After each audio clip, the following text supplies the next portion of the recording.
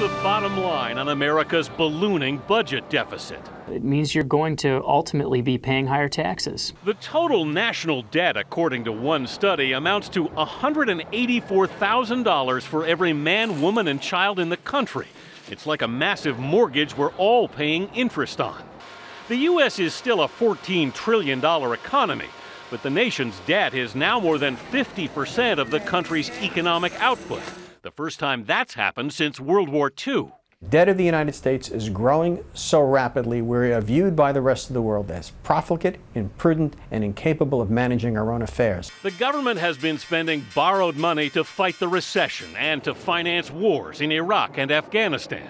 And the debt is expected to continue to grow to $9 trillion over the next decade as we face the swelling cost of entitlement programs like Social Security and Medicare. We'll either need wrenching spending cuts, a boom in the economy, or a new funding source, or some combination to get this fiscal house back in order. Income tax hikes alone won't be enough, says economist Michael Darda. We may need a national sales tax. We're all going to have a stake in this game, and we're all going to have to pay a little bit more and probably get a little bit less.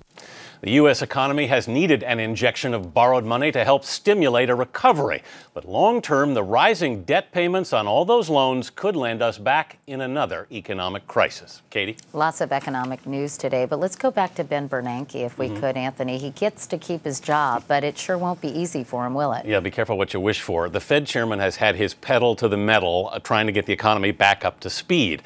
The trick here is, when do you take your foot off the accelerator? If he does it too soon, the economy could backslide into another recession. If he waits too long, it could overheat. We could ignite inflation and a whole other set of problems. So timing here is going to be everything. And let's end on a positive note. How encouraged should we be by this rise in housing prices? These are very promising numbers. Now, 18 of 20 metro areas showed home prices up for the second straight month.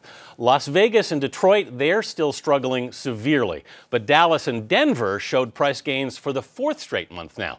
Overall, the numbers remain weak, but the hope here is that these are the first signs of a turn. Remember, house prices were critical in this whole recession. They're going to be critical to a recovery. All right. Anthony Mason, as always, Anthony, thank you.